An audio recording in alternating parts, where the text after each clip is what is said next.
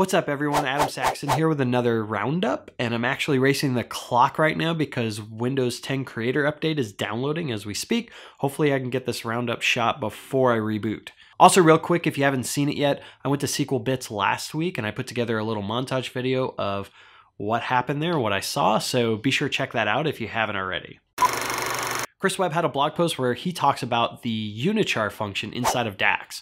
And I thought this was pretty awesome because basically what you're doing is doing ASCII art inside of your data, although it's maybe technically Unicode art.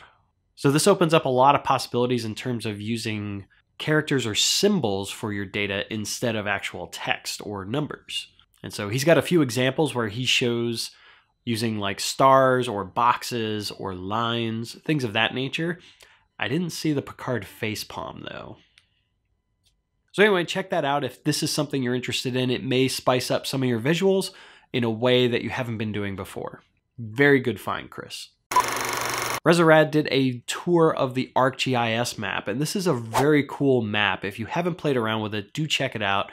And he goes through some of the features of what this map actually lets you do. I personally love the ability to add reference layers on top of this. You can do theming, all sorts of cool things. So check out this blog post if you're interested in it. If you haven't checked out ArcGIS maps, this is a great place to start.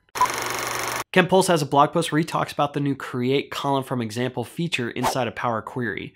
This had been released for Power BI Desktop, and he talks about the fact that it's in Excel 2016 now as well. And what this feature does is try to help you come up with the transformation needed to get the desired result. If you're not familiar with M or how to write those things, or not really sure how to get that right transformation, this is a great starting step for you to try and create that with not necessarily any knowledge of how to do so. So if you're new to M or not sure maybe how to write a certain transformation or what to do to get the desired data result, this is a great place to start to try and help you get that transformation right. Check out Ken's blog post. He also gives his opinions on how this feature could be improved, so maybe you could weigh in on your thoughts as well. There's a new Quick Measures preview feature inside of Power BI Desktop, and Paul Turley weighs in on his thoughts. And let's be honest, DAX is scary, right? There's a lot of people that aren't familiar with how to write DAX. It's intimidating. It's not maybe something easy to get into. There's a lot of great resources, and there's some great people that know a lot about it. But in general, I think most people aren't really familiar with it, or they're just getting started.